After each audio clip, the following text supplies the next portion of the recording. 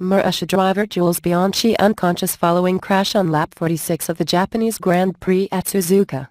The Frenchman spun off in wet conditions and hit a recovery vehicle preparing to tow away Adrian Sutil's Sauber. Bianchi failed to respond when his team made contact over the radio. He was taken to hospital with a police escort. The race was immediately red-flagged, meaning Lewis Hamilton claimed third successive victory and go 10 points clear in championship.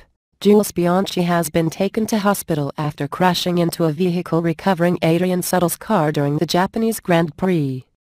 The race was ended after the incident involving the Marussia driver, who failed to respond when his team radioed to ask if he was okay. He was unconscious as he was driven to the Mie University hospital, 10 miles away, with a police escort.